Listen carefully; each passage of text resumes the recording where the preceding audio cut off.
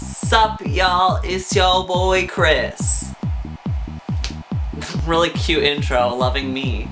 So this past Friday I went on a date to the movies to see Scary Movie 5 with my girlfriend Anal-Ysis. I love me. Only like 12 people are gonna get that joke, but you're welcome. Self to you. Hashtag holla. Hashtag toothbrush. Okay. So yeah, as I was saying, we went to go see Scary Movie 5, so I thought I'd bring it a little review synopsis to y'all so you can see if y'all should spend your hard-earned cash money on that flick, or if you should say, no girl, I ain't be going to that because Chris said it was full of dookie. And I think my analysis should really be trusted in this case because I went to the movie with a girl named Anal. And Anal, as in Anal-Ysis, we call her Anal because normal teenage things were really mature and really good. I'm graduating this year. But anal is like the first syllable of analysis. Spelled the same. So my Anal-Ysis, insert 7 jokes there, should be trusted. Awesome. I think I'm gonna call this movie an Anal-Ysis, because that's really funny. This ain't no longer a review, this is an Anal-Ysis. I'm going to regret that. So yeah, the reason why we decided to go to Scary Movie 5 is not only because there's nothing else to do in this town of like 3,000 people, but also because I wanted to go see Ashley Tisdale because every normal teenage boy is obsessed with Ashley Tisdale, right? Sharpay, like my alter ego. We are the same person. We want it all and we're both fabulous. I'm gonna kill myself with these references. The movie starts out with some sort of sex scene between Charlie Sheen and Lindsay Lohan. So in other words, I'm obsessed with it because Lindsay Lohan, I model my your enunciation after her because I think she's a really good role model to young teens everywhere. Eventually she ended up turning into a ghost and that was the end of You Saw Her and it was like a transition into the actual movie, but I don't know, I think there should have been more Lindsay Lohan because she's hot. Then the actual plotline of the movie starts out and there's these 3 girls, well 2 girls, like 7 and 8 maybe, and then a baby who's like, I guess 1, I don't know, babies all look the same to me. And they're in a cabin and they're possessed by demons or something, and then Ashley Tisdale and her boyfriend, I don't know if they were married or not, I'm not sure, decided to adopt them because, yes, I always adopt possessed children. And by the way, possessed children, I don't think it's just those children that are possessed, all children are possessed. Until you turn around the age of like 15, you're possessed by demons. That's not a disputable fact. You're possessed by demons if you're under 15. You're welcome. I just called half my viewers demon possessed. Really good way to make friends, Chris.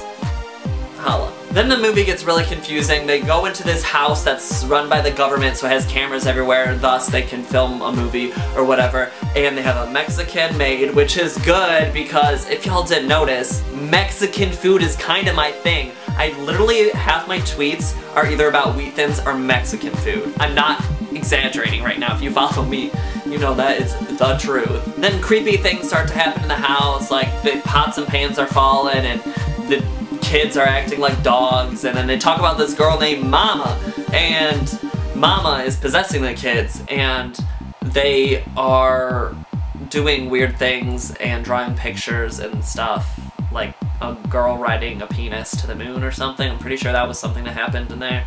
That's always good. Meanwhile, all this plot, or lack thereof, is happening. Mostly what it is there are really some witty injections of other movies, like all getting into, and there's some inappropriate, like it's not clever humor, but it's clever enough where it kind of makes you chuckle. It's not like a lol movie, but it did make me laugh at points. And then there's like the Ashley Tisdale is trying out for Black Swan, but there's like a stripper lady who ends up getting the parts, and then they make out and stuff, and that's always good because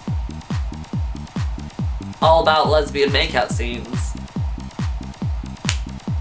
You're welcome, America. Meanwhile, all this is happening too, there's like 900 little celebrities that are in it, like Snoop Dogg's in it, and like Mac Miller, I think is his name's in it, and then like that guy from Teen Wolf is in it, and of which I do not watch, for the record. No, gross. You know who you are and who I'm directing that to. And spoil alert, don't continue watching if you really are worried about me spoiling the plot of this movie. And then they find a book and then it's like full of spells and it makes them unpossessed, and then the spells somehow lead them to a map, and then the map, then the girls like are about to jump off the cliff with Mama, but then they don't because Ashley Tisdale's like, oh, I love you, you deserve a family. So like stereotypical horror movie ending.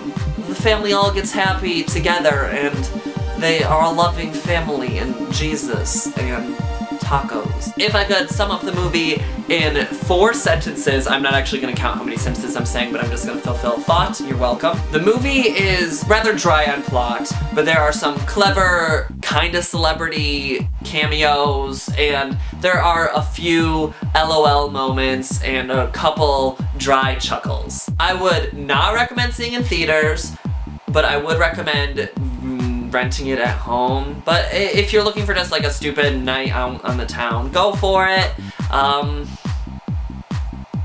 Have fun. So overall, I give Scary Movie 5 a 4 out of 10. Would not really watch again. And I give Ashley Tisdale a 10 out of 10. Would bang. I want to bop off her top.